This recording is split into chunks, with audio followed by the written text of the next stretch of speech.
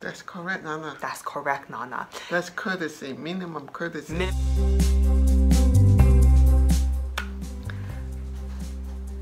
Hey everyone, I'm the tall Asian girl, also known as Joanna Lai. My mom calls me Nana.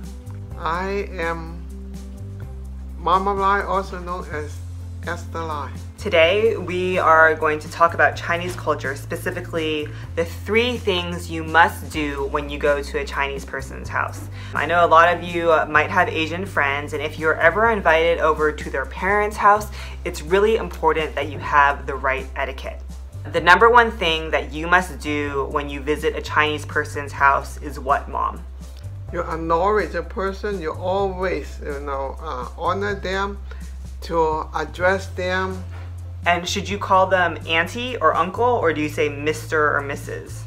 Well, in the Chinese, they call everybody uncle or auntie. Number 1 thing, address them by auntie or uncle. Never call their full name. Never come to my mom's house and say, hey Esther, what's up? No, she's gonna put rat poison in your food if you do that. Do not call her Esther, say auntie.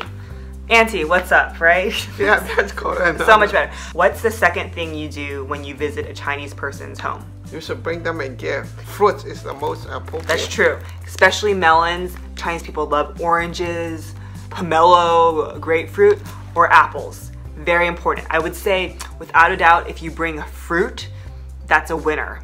If you can't bring fruit, go to Chinatown and pick up some Chinese candy. That's really good. Or take your box of leftover macadamia nuts from your last Hawaii trip and bring them. Food is better than flowers even. The number 3 thing you need to do when you go to a Chinese person's home is take off your shoes. Do not wear them in the house. If you visit someone's house and there's a bunch of shoes in the front of it, you know that person is Asian, because Chinese people do not want to track in dirt. If there's a rug, do not wear your shoes on it. Okay, that's what you say now. That's what you say? Don't you think it's true? Well, it all depends. If you are in China, we don't take off our shoes because we don't have shoes to wear. A long time ago, we just bare feet.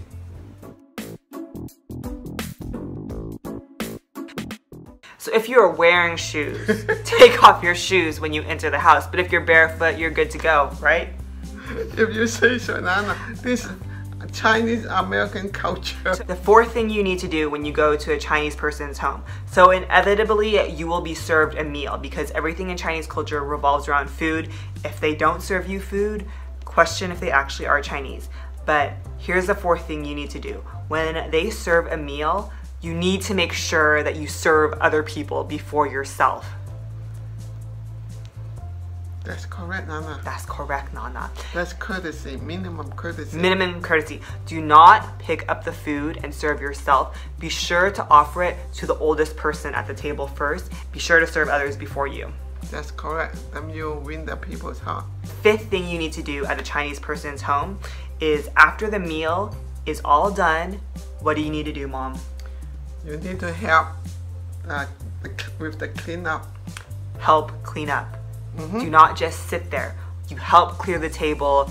Anything you need to do, it's very important that you help clean up. And I guarantee you, if you do these 5 things, you will win over the hearts of the papas and the gongongs and the mamas. So if you are someone out there and you're not Asian, and you are like meeting an Asian girl's parents for the first time, or an Asian guy's parents for the first time, follow these 5 steps and you'll be good. If you do these, you'll be invited again. You'll be invited again, and that is honor. And you know how important honor is to us. You've seen Mulan.